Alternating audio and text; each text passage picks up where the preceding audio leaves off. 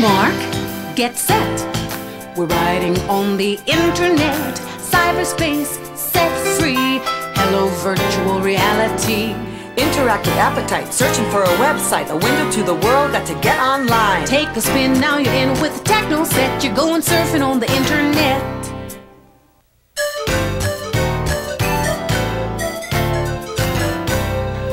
Hey there, it's us again. This is my brother Peter, Mom and Dad, and I'm Dasha. Today, we're going to be showing our friends Andrew and Lisa the basics of the internet, and we thought you might want to come along. It'll be cool. Now here's a little background. When we installed internet access on our computer, I got the whole family involved. It's true. Everybody had their own tasks to do. It was a lot of work, but it was really worth it. Now that I've gotten on the internet, I'd rather be on my computer than doing just about anything. It's really cool. The internet gave us a whole world of exciting new possibilities. So I guess this is a story of how it changed our lives. Maybe it will yours too, with the Kid's Guide to the Internet. Take a spin, now you're in with the techno set. You're going surfing on the internet. As Rich told you, we installed the internet on our computer just a short time ago, and I haven't been able to get the kids off it ever since. Not only do they play the typical computer games that all the kids enjoy, but their curiosity for learning has skyrocketed. Peter is constantly quoting sports statistics, and he can tell you the best surfing spots around the globe. Not to mention the improvement in Peter's grades, and Dasha's too.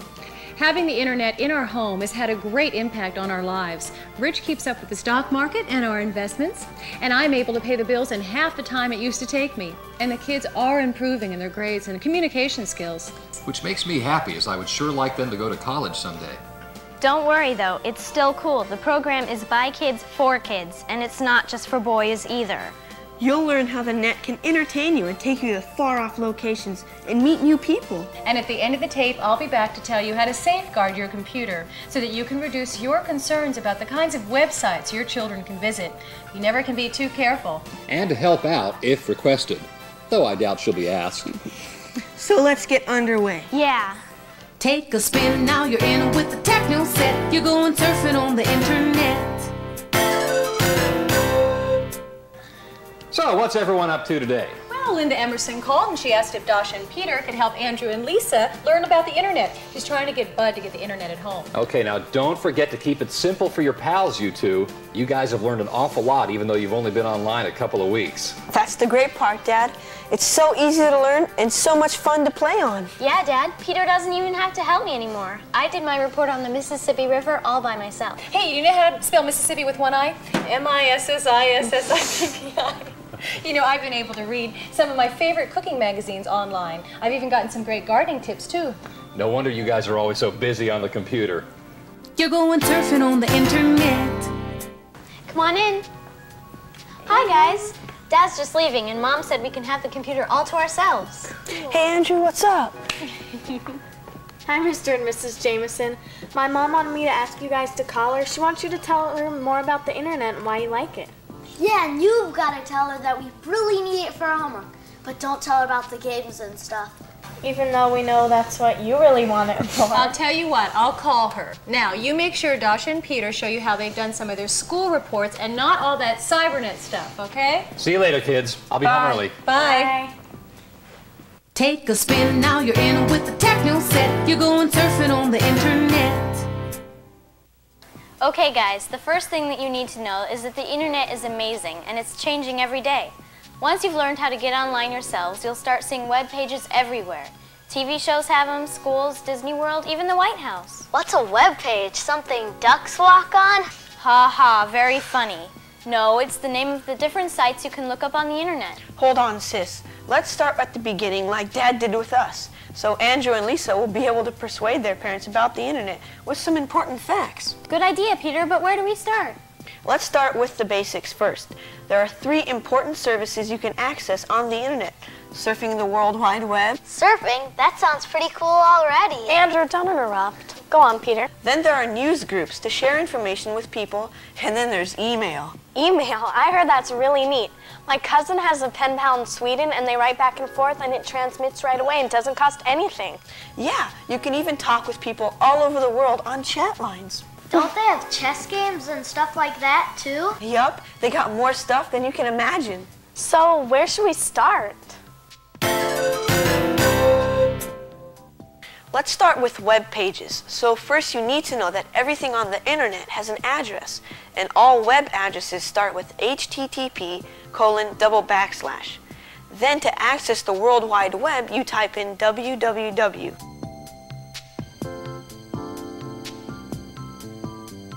And the next thing you'll type will be specific, directing you to a particular website, like MTV. Or you can just surf the net using a search engine to help you locate information on any topic you can think of. For instance, I used the World Wide Web to search the archives of the Smithsonian Museum a few weeks ago. I also had to do a homework assignment about the Wright brothers for a history assignment. Can you show us what you found? Sure.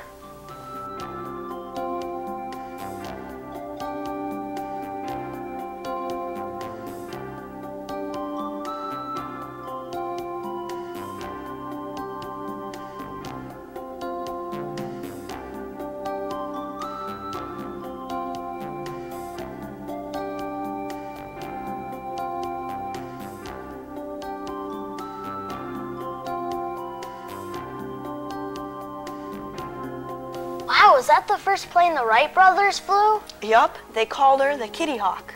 So that means we can visit most any museum in the world without even leaving home? Not just museums, you can go anywhere on the net and access resources from around the corner or to the most remote regions of the world. Now that's amazing. So where else can we go? Want to write a letter to President Clinton? Would he answer us? I bet he would.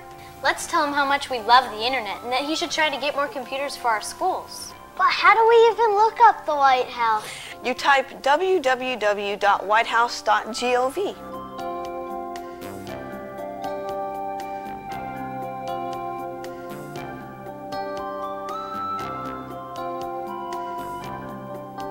It looks just like it does in our history books, only it seems more real, like we're there. Is this like sending email? It is sending email. Dear Mr. President, my name is Peter and my sister is Dasha. Our friends Lisa and Andrew came over today. Sincerely, Andrew, Lisa, Peter, and Dasha. Wow, that's really neat, but how can we get the internet on our computer at home?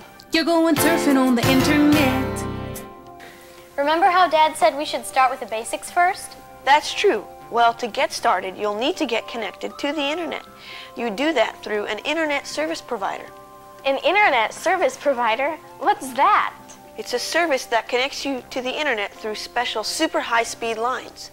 Your parents or teachers can help you figure this out for you. The easiest way is to use an online service provider. They give you free disks to install, and it only takes a few minutes until you're online. And we can do it ourselves? Yeah, you'll be led through a series of screens for the installation of the software. They make it simple, and they even have a helpline if you get stuck.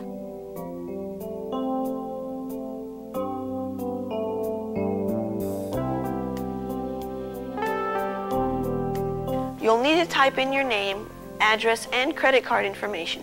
Be sure to ask your folks for permission to use it.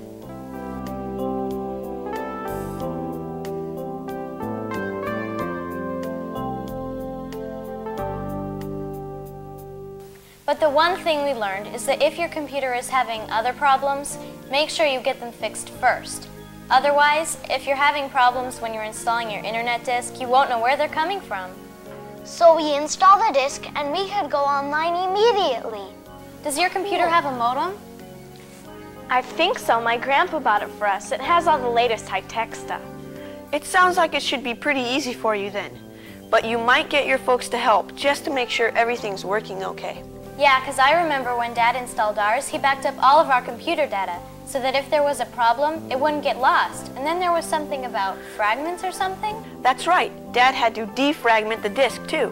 I'm not really sure what that is, so you better get an adult to help you with it.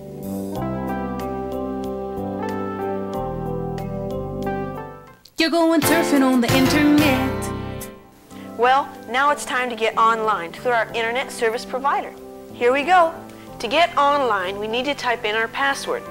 Since your internet service provider is like your own post office box, you need to access it with your own private code.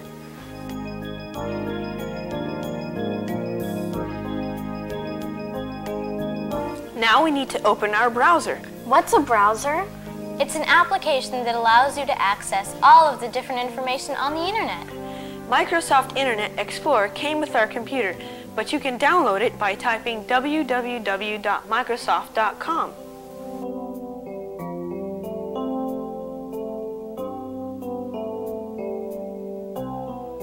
Or you can download the other popular browser, Netscape Navigator, at www.netscape.com. Okay, so tell us, what does download mean? That's simple. It means to transfer a file of information from a main computer or server to your computer. So once you have loaded your browser or already have it on your computer, you'll open it and it will give you a selection of search engines.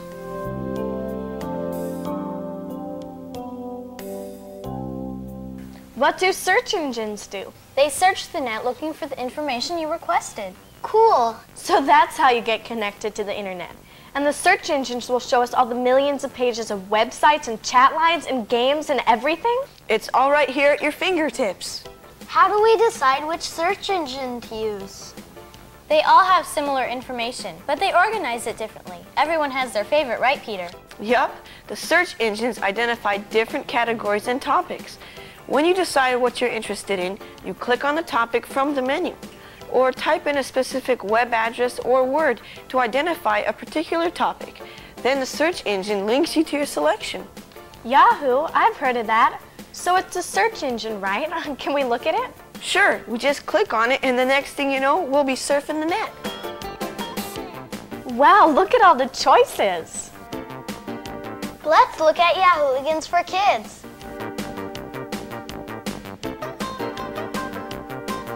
Okay, so where would you like to go now? Surfing the net. Okay, first we need to select a topic from the menu. Where would you like to go? Let's check out astronomy.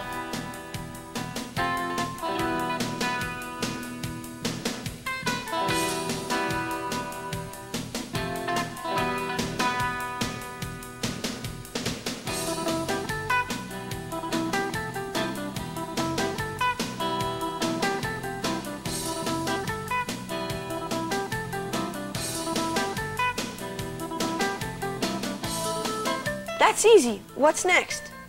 I need to do a school project on ancient Egypt. Would they have anything on it under countries? Let's see. First we check around the world. Next, countries, and there it is, Egypt. Amazing, they have everything I need. Look, you can even write your name in hieroglyphics. Can we try it? L-I-S-A, right? Right. Okay.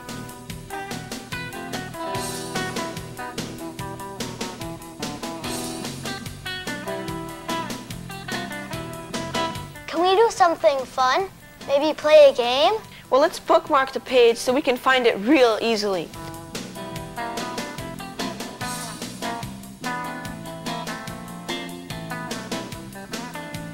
Let's go back to the Yahooligans homepage and find a game.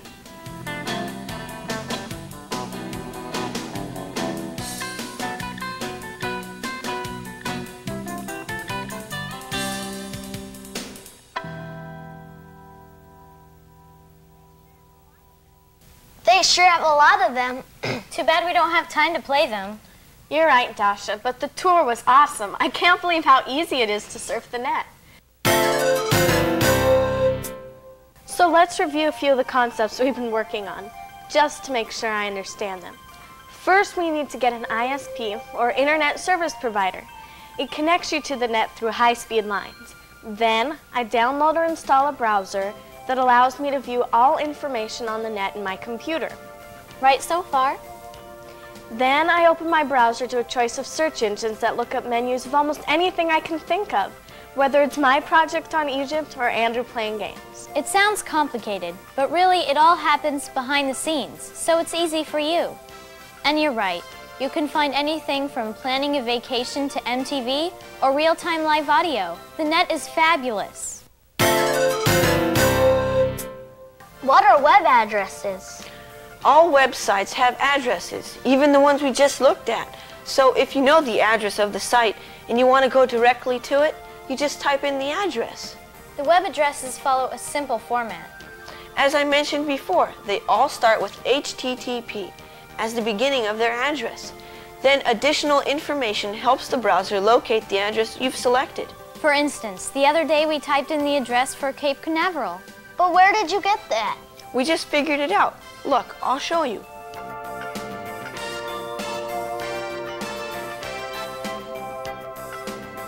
A lot of addresses are easy to guess. If they're very well-known places, they probably just use their name. And then you only need the last identifier.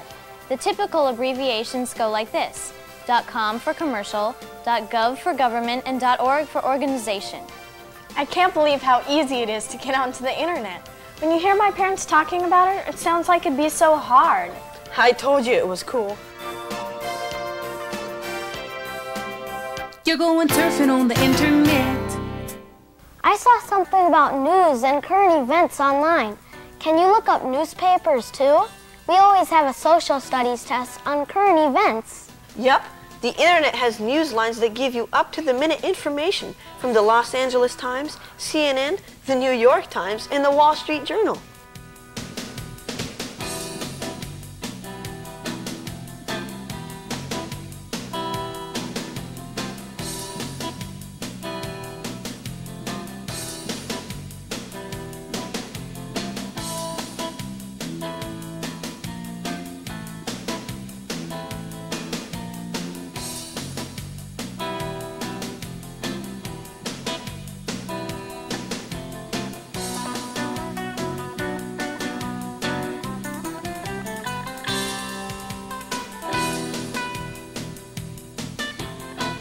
And again, you should bookmark these locations in your browser so that you can go to them really quickly, like we did before. Hey Andrew, what about that report you have to do in science class about light and what makes colors? Oh, I was trying to forget about that. But I think it will be fun to look it up on the net. I just type in light and color and see what we get. At least you don't have to study the anatomy of a frog like we do.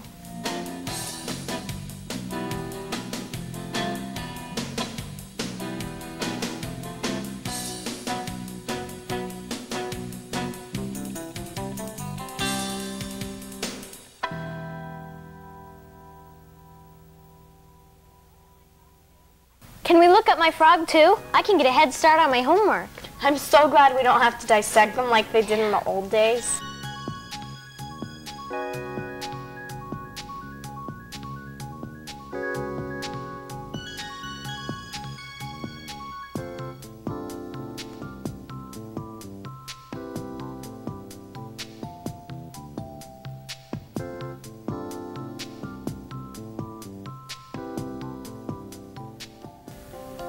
Whoa, how'd you do that? Show me so I can come back to it later.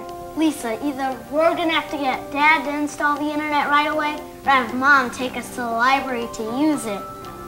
And I'm sure Mom will talk Dad into it, since she hates chauffeuring us everywhere. And there's so much more you can do. Hey gang, here's a cool site you want to check the next time you're going to the movies. They have hundreds of movie reviews and it's free too.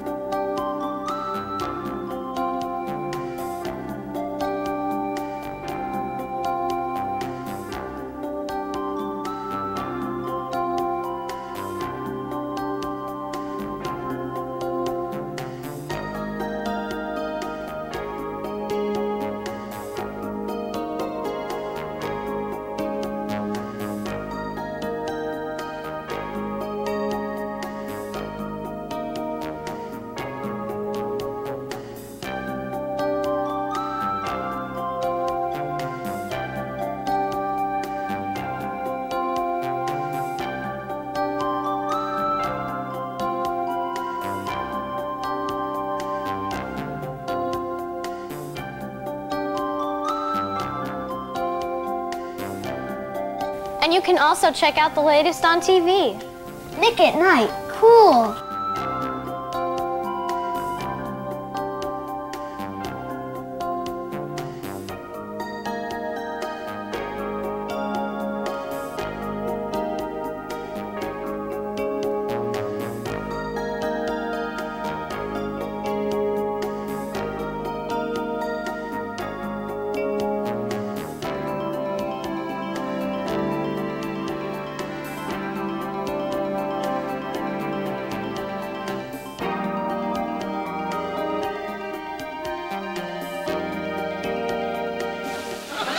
Going to a warrior if I gotta swim all the way.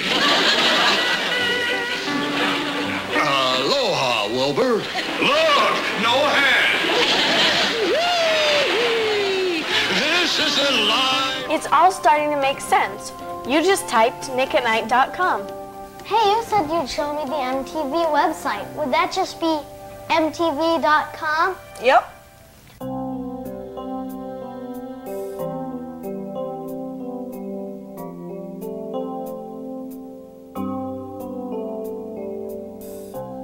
Someone said you could order concert tickets over the web. Is that true? Sure. My mom ordered tickets from the net to take me to the Russian ballet for my birthday.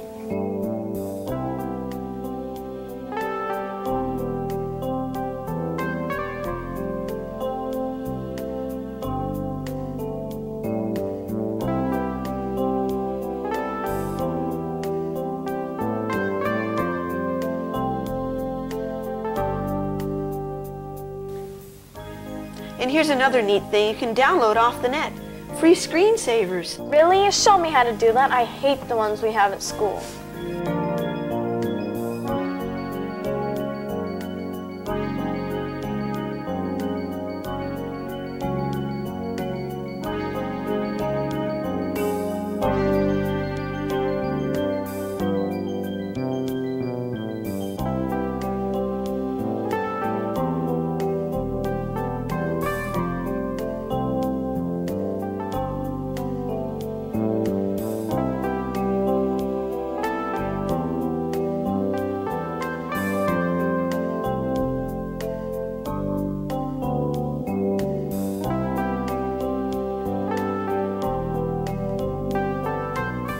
But speaking of parents, our mom is going to be here in a few minutes to pick us up. Well, quick, before you go, this is one your dad will love. It's sports news, and they have all the latest stats and scores. My dad usually looks up www.sportsnetwork.com.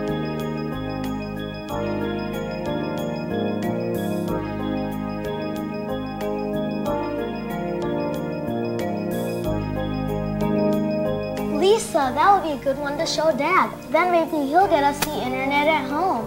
And that's not the only site with sports information. There are tons of them.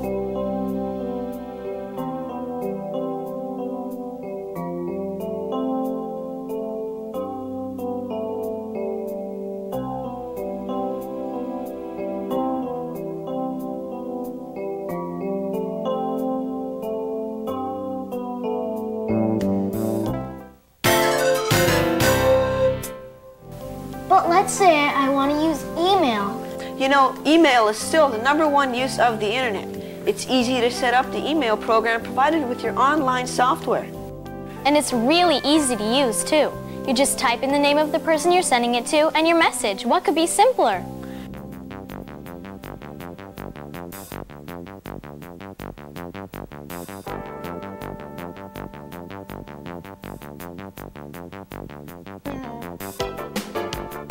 And here are some places you can get free email: www.juno.com and www.mailzone.com. What about if I want to do my own homepage? Now that's a big project. You'd better get someone to help you.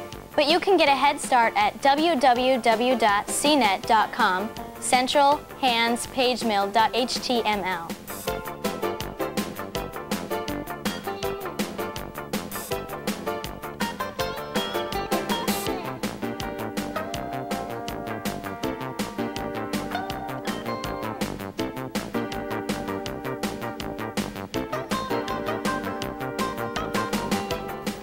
Hey guys, Andrew and Lisa's mom's gonna be honking any minute. Better pack up your stuff. Thanks, Mrs. Jameson. Well, you're welcome, Andrew. So, did you learn anything important today? Are you kidding? I can't go another day without the internet. Peter showed me how to look up all the information I need on my school project about Egypt. Great. We looked up school stuff and MTV. It was really cool. Well, good. I'm glad you got some of the important stuff done before you went to the games on MTV, Dasha. We did, Mom. We looked all over Egypt, Cape Canaveral, dissecting virtual frogs. We've been very busy. Well, I'm sure your folks will get it for you soon enough. I know we just love it. The kids are on it all the time between their homework and games, and I use it for new recipes and gardening tips. And Mr. Jameson gets up-to-the-minute stock reports, and I could go on and on. But you better get going before your mom wonders what you're doing. That was definitely cool. Thanks, dude. Absolutely. See you on the net. Call me the minute you get an email address. Okay. And Andrew, we can play interactive games on the net together. Yes. Bye. Bye. You're going surfing on the internet. As a parent, I've never been happier than when my children ask their friends over for an internet computer party. I'd like to add a word about safety, though. You have to remember the internet is not a regulated environment, so the quality and accuracy of various informational offerings can differ quite a bit. There may even be a concern if your children should access some of them. So, go online with them on the net. Or set your Microsoft Internet Explorer browser to only accept G-rated sites. Well, how did our kids do as cyber teachers? Oh, they were big stars, of course. Oh, but honey, did you know you could dissect a virtual frog on the internet? Ooh. Oh, did you get those Rolling Stone concert tickets? And the whole family can go, right? I mean, you can buy tickets online. I don't know. What do you think, kids? Yeah. Surf's up. See you on the net. On your mark, get set. We're riding on the internet. Cyberspace set free. Hello, virtual reality. Interactive appetite, searching for a website, a window to the world, got to get online. Take a spin, now you're in with the techno set. You're going surfing on the internet.